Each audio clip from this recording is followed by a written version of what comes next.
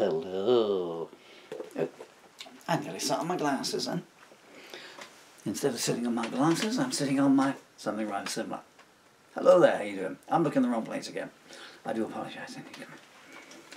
Over there. So, are you sitting comfortably? Good. Means your hemorrhoids have cleared up. Okay, so I am Paul Murphy. Also, that's Paul Murphy. And I haven't done this in a long, long time. So long. I haven't done this in so long. I thought I'd do some readings from one of my books, and this is one of my books, and it is called Paul Murphy's Extremely Unlikely History of the World, Part 1, or Volume 1, Part 1. Part 1 of 3. So let's get started in with it, shall we? And do you know what I thought today? What amused me? You know, you go to the supermarket sometimes, and sorry, I was thinking about something else. Said supermarket, it made me think of someone. Mrs. Elsie Sludge of 19 Gallbladder Street, Croydon. I miss her. And my gallbladder. So, you know how people sometimes leave shopping lists, they do shopping, and you can take a trolley out and a discarded shopping list is inside there, And I thought, it would be funny to make one up and leave it into a trolley. And so you'd have, like, extra strong bin liners, masking tape, 5 bottles of bleach, strong saw, the inference being, all the accoutrements that one would need to dispose of a dead body, like, I'm assuming, I know very little about these things. But anyway, so I thought that'd be funny, like, so pick that up and go. I didn't have a ruder version of that as well, but I'm not going to do it, Anyway, so I should put some glasses on and be like, oh goodness me, I can see what I look like now. That's not like a pleasant sight. I've got the camera in the wrong place. Why is the camera in the wrong place? It's supposed to be looking at the pictures of my children on the wall behind me. Oh dear. Okay, well, I can't put it any further back. It'll be in the next postcode. Where shall we start? Iceland. Do you want to hear about Iceland? Okay. Oh, actually, okay. What was this one here? That looks funny. I shall go back and I shall start with Hungary instead then. So, Hungary. You're expecting the next line to be, no, I've just had dinner. But you're wrong. I've just had brunch. A yogurt, in case you're curious. However, the H in the name of Hungary is most likely due to early, ill-founded historical associations with the Huns, who had settled Hungary prior to the Avars. The rest of the word comes from the Latinized form of medieval Greek, Ungarai. So there. Early stuff.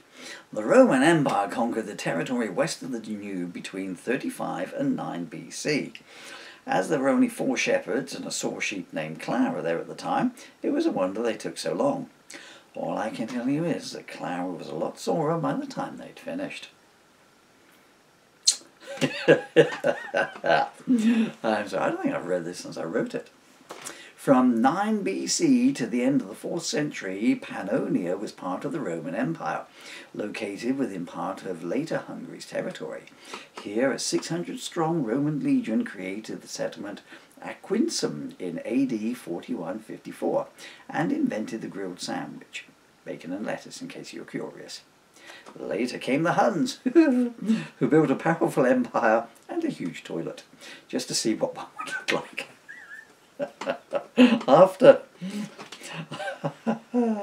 After Hunnish rule, the Germanic Ostrogoths, Lombards and Gepids and the polyethnic Avars had a presence in the Carpathian Basin, whilst the Plugs had a presence in the Sink Basin. They later invented bric-a-brac, in case you're curious. I'm amusing myself here, in case you're curious. Even I thought that was clever, and I wrote this. Glasses are steaming up now, I don't apologise. The Magyars lived in Levadia, in the vicinity of the Kazakh. Goodness me, these places got some weird names. All these, the facts in this book are true, you know, so I did the research and then I spoofed it. I should have just changed the words to something I could pronounce. Let's go back and do the bit again. As I said to the wife on our honeymoon.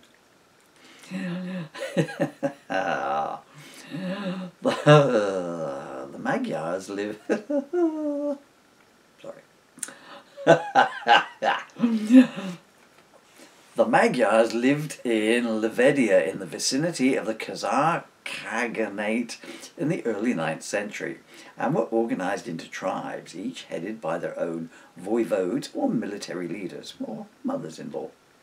After a Pecheneg invasion against Levadia, a group of Magyars crossed the Caucasus Mountains and settled in the land south of the mountains, taking Clara with them. But the majority of the people fled to the steppes north of the Black Sea.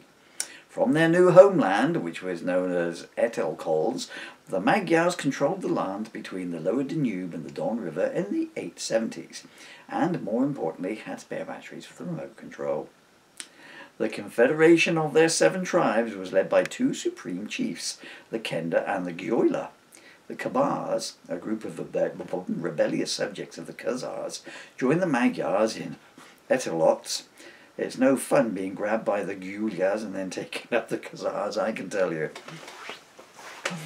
There's a bit of Frankie Howard there, isn't it? Oh no, oh, caught by the Khazars. Oh no, stop it, stop it. To all my overseas viewers, that'll mean nothing at all to you. Where do we get to here? The Magyars regularly invaded the neighbouring Slavic tribes, eating all their custard, forcing them to pay a tribute, and seizing prisoners to be sold to the Byzantines. The Byzantines then sold them on again on eBay, listing them as like new, somewhere, occasional sword injury. Taking advantage of the wars between Bulgaria, East Francia and Moravia, the Byzantines invaded Central Europe at least 4 times between 861 and 894, getting as far as the front gate before realizing they hadn't packed enough warm clothing and going back home again. Eventually they merged with the Forolds, became the Forward Angesites. I'm so sorry. A new Pecheneg invasion compelled the Magyars to leave Etaloks, cross the Carpathian Mountains and settle in the Carpathian Basin around 895. Why have I suddenly gone into a false accent? I don't know. In war-ridden times, the Pecheneg put the Carpathian plug in and turned the taps on. Oh, even I thought that one was corny.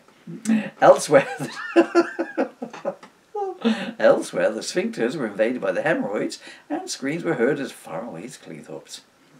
Fun fact, the true ones are the best. One of the only coherent sentences ever attributed to the somewhat short of a sixpence Emperor Ferdinand I was, "I am the Emperor and I want dumplings." That is a true story as well. So Iceland. Iceland, in geological terms, Iceland is a young island. It started. I should start that again. I read the full stops wrong. 2, 3, 4. Iceland. In geological terms, Iceland is a young island. It started to form in the Miocene era about 20 million years ago from a series of volcanic eruptions on the mid-Atlantic ridge. And as such, it has kept its figure much better than many islands who have had 2 or 3 tectonic movements. It also means it gets hit on by a lot of middle-aged male islands who tell it that their wives don't understand them, buy lots of expensive topography, and invite it up to their plateaus to see their tectonic shafts. Etymology of Iceland. There are several opinions about the etymology, which is the study of etis. Most believe the name arrives from a combination of ice, and land. Others say that the country was discovered... I know what's coming up, I do apologise. Others say that the country was discovered by Norse Viking Danal Ekill and he just used his name backwards. Although this would have been a waste of time, since by an amazing coincidence, Danal Eki in ancient Norse Viking is pronounced Iceland. Ask any ancient Norse Viking if you do not believe me. Recorded settlement of Iceland has conventionally been dated back to 874, long after the rest of Western Europe had been settled, unsettled, resettled, and anti-disestablished settled. Although archaeological evidence indicates Gaelic monks had settled Iceland before 874, most notably in a big sign that reads, "We were here before 874. However, the mystery deepens when one factors in that 874 in ancient Gaelic monk is pronounced March the 8th, 1937. Ask any ancient Gaelic monk if you don't believe me. The first permanent settler in Iceland is usually considered to have been a Norwegian chieftain and grass stitcher named Ingolfur Arnason and his wife Helvig, Smith. Okay. Frododottir, it looks like it says.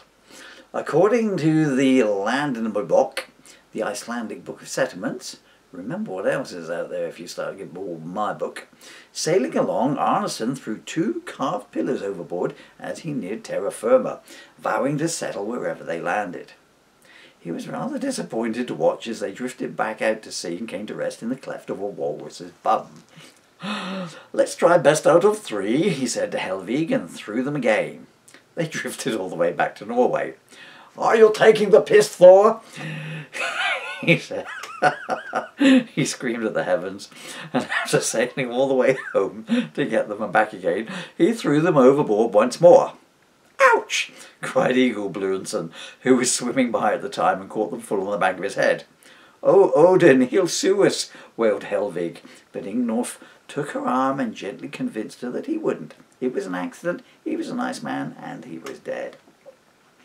Helvig was calmed, although not as much as Eagle Blurenson was, and gently said to her husband, "Look, just carry the fucking pillars to the beach." Ingolf did as he was bade and made a mental note to take Helvig swimming just as soon as any other available nookie turned up. Along with his stepbrother is Eric Smith. He founded Reykjavik in 874 rather than get a paying job. Steam from hot springs in the region is said to have inspired Reykjavik's name, which loosely translates to Smoke Cove, although other sources, well, me, posit that the name comes from the fact that Vik is the ancient Norwegian settler word for arse, and the original name was derived from "Don't sit down there, those hot springs will wreck your Vik." Ask any ancient Norwegian settler if you don't believe me. The interior of Iceland consists of a plateau characterized by sand and lava fields, mountains and glaciers, and cheese and tomato sandwiches, whilst many glacial rivers flow to the sea through the lowlands, not that they ask for them. Iceland is warmed by the Gulf Stream and has a temperate climate, despite a high latitude just outside the Arctic Circle. Its high latitude and marine influence keeps summers chilly, with most of the archipelago having a tundra climate, i.e. no colder than -3 degrees centigrade, although you still wouldn't want to piss against a metal pole unless you've got a fiberglass urethra. Because of its genealogy? I don't think so. Because of its geology and landmass, Iceland is the most sparsely populated country in Europe, with 98% of its population living in number 37 Laugva Street, Reykjavik. Fun fact. Until the 20th century, Iceland relied largely on subsistence fishing and agriculture, and was amongst the poorest countries in Europe. No matter how many fish they planted, or how many cows they grazed at sea, they just could not make a profit. So that was a couple of entries very badly read there. I'm so sorry, I'm stumbling over the words there. From my book, Poem of His Experience. That was only 14 minutes, let's just show it. And if you wanted proof, please yourselves.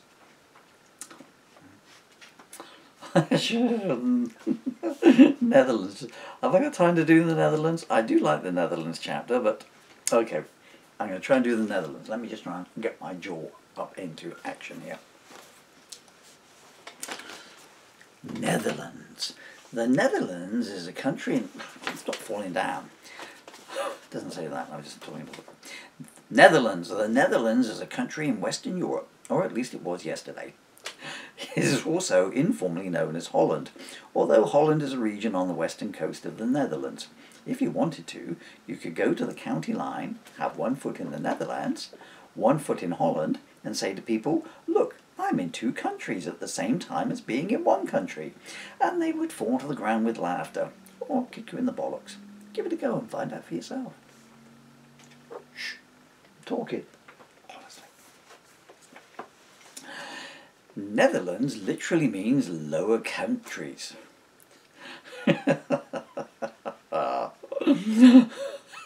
But only in Dutch to English. Netherlands literally means Nederlanden if you go Dutch to Sweden, whilst if you go Dutch to Senegalese, it means you have far too much time on your hands. The reason it means lower countries is because of its low land and flat geography, with only about 50% of its land exceeding 1 metre above sea level. It has been posited that if 25% of the population had a bath and pulled the plug out at the same time, it would flood the country. However, it is not possible for most people to have a bath because, due to its low-lyingness, it's a word if I say it is, every time they turn the tap on, a fish comes out. Shower injuries are commonplace, as 1 minute you're washing your hair with shampoo, the next you're washing it with an octopus. Most people in Netherlands, yes, it's a country if I say it is, now go to the bathroom in the bushes outside their house, or, if I type that wrong, in the buses outside their house. Until 19...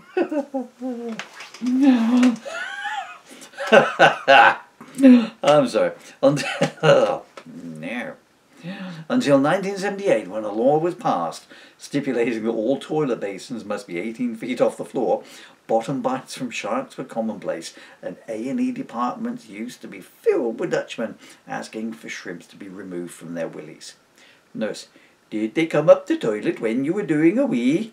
Hans, yeah, let's go with that. With a population density of 412 people per kilometre squared, 907 if water is excluded, 493 if frog men are included back in, the Netherlands is classified as a very densely populated country.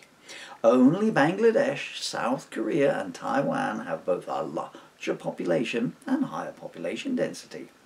To combat this, in 1812, a law was passed that if you had a 3rd child, you had to carry them on your shoulders from the time of their 18th birthday. This caused great problems when the youth started dating, as fathers had to hold their son aloft while he had a knee trembler, and if the lad was using the rhythm method, one false step could result in either unplanned pregnancy or unplanned hair gel.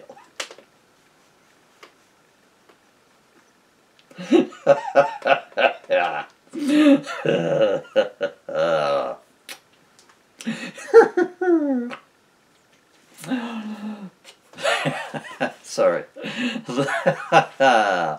The law was rescinded after the great wedding catastrophe of, let's say 1842, when 3 sets of triplets married at the same time, and the ensuing carnage of ruptured knees, spines and imaginations shocked even this liberal-thinking nation.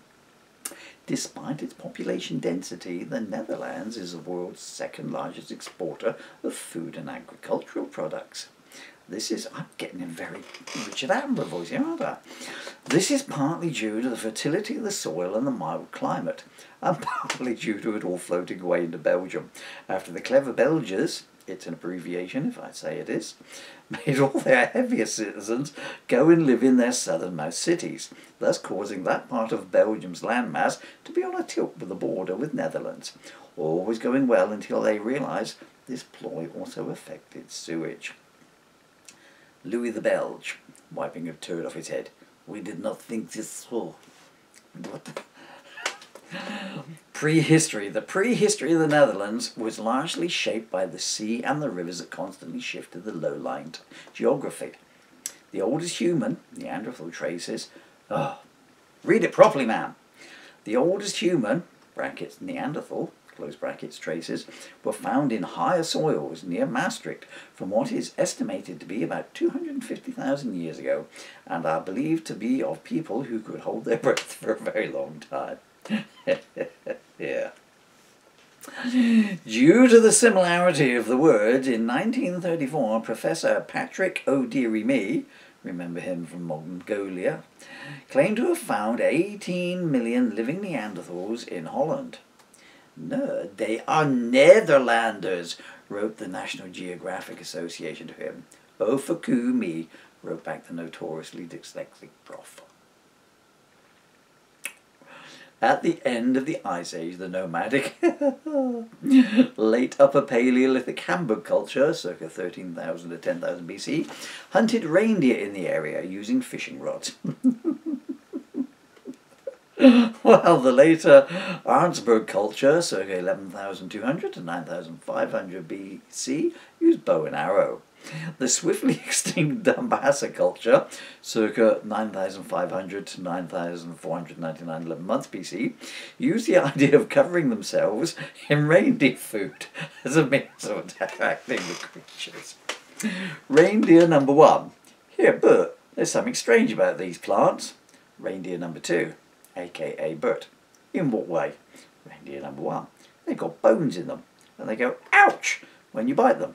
I noticed that. Tasty, though. Yes, finally. Being a vegetarian and finding something decent to eat. How come you haven't been given a name? If there's a movie in the book, I'll be easier to cast. Tulips. Almost 80% of the world's flower bulbs come from the Netherlands, and the highest cause of mortality in the country is from people sneezing themselves to death. The majority of the bulbs are tulips, of which as many as 3 million bulbs are produced annually.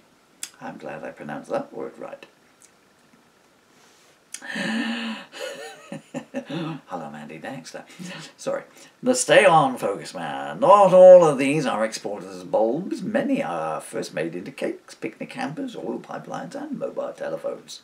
For a while, sales of the tulip phone were chasing those of the Apple phone, with figures reaching as high as 1 on the first day of release, and before tailing off. The popularity and cultivation of the tulip in the United Provinces, now the Netherlands, as if 2 names weren't enough already, is generally thought to have started in earnest around 1593, when a man named Ernest ate some strange seeds and crapped out a Semper Augustus, as it wouldn't flush.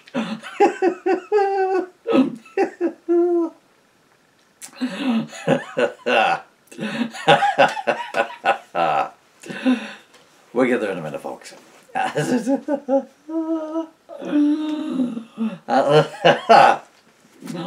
Playing the guitar's a lot easier. As it wouldn't fly. No, mama. And seen, but not heard.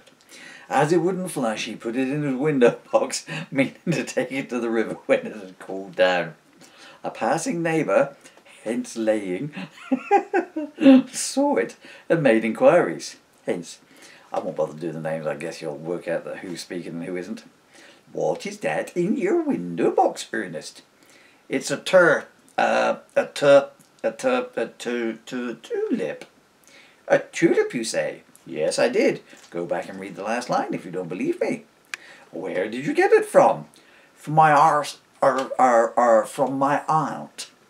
It is very lovely. Does it have a smell? Well, I'll say that's why it's on the window. Could you get me one? I would pay handsomely for such a bloom. Handsomely, you say? Yes, I did. Go back and read the last line if you don't believe me. I do believe that, and that I can provide you with one as well. Shall we say 50 guilders? Okay. Ernst and Hans together, 50 guilders. Hence, when is it likely to be here? Ernest, come back this afternoon, just after my coffee break. That is a quick delivery. 4 cups of strong black will do that to you.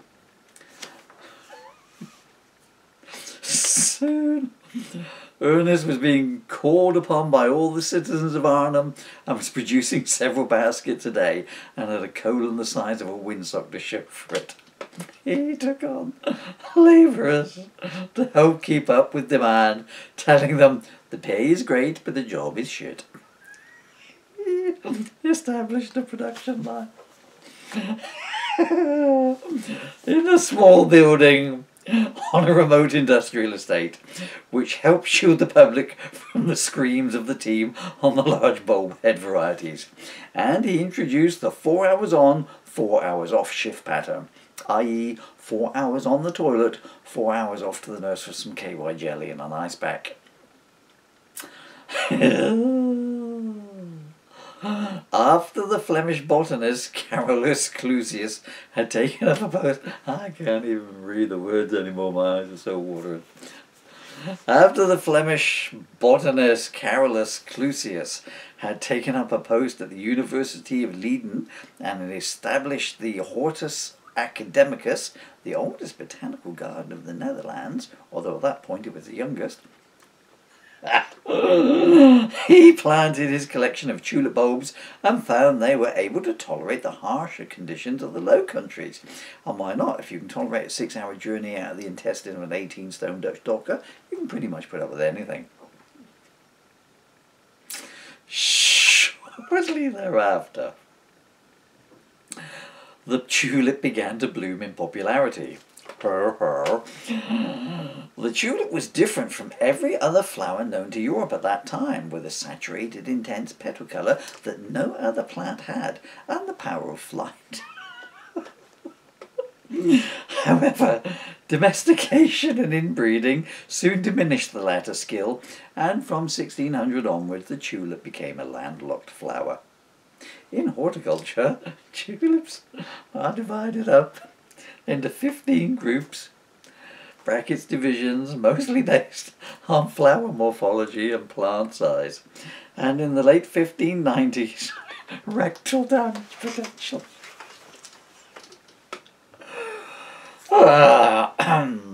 Division 1. Single early, with cup-shaped single flowers, no larger than 8 centimetres across, i.e. 3 inches. They bloom early to mid-season, growing 15 to 45 centimetres tall. Division 2. Double early, with fully double flowers, bowl shapes to 8 centimetres across. Plants typically grow from 30 to 40 centimetres tall. Known for getting up in the middle of the night so as not to be late. NB, not to be confused with double penetration. Oh, sorry, not to be confused with double penetration, unless you're using them specifically for that.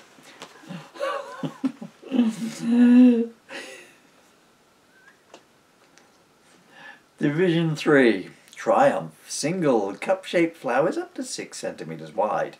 Plants grow 35 to 60 centimetres tall and bloom mid to late season. Good singers. Division 4. Darwin Hybrid. Single flowers, ovoid in shape and up to 8 centimetres wide. Plants grow 50 to 70 centimetres tall and bloom mid to late season. Discovered on the Galapagos Islands, they survive by eating all the weaker tulips and evolving into a flower that could go to the supermarket and buy their own dinner. Div 5. Single late. Cup or goblet shaded flowers up to 8 centimetres wide. Some plants produce multi-flowering stems. Plants grow 45 to 75 centimetres tall and bloom late season, as they can then get a chalet with ensuite bathroom for a bargain price. Div 6. Lily flower. The flowers possess a distinct narrow waist with a pointed and reflex petal. Previously included with the old Darwins, only becoming a group in their own right in 1958, after a lengthy legal battle that resulted in the bankruptcy of the old Darwins, who also lost all the royalties from their first 5 albums. Division 6. Fringe, aka Crisper. Come in ready salted, cheese and onion, and barbecue flavour. Div 6. Viridiflora.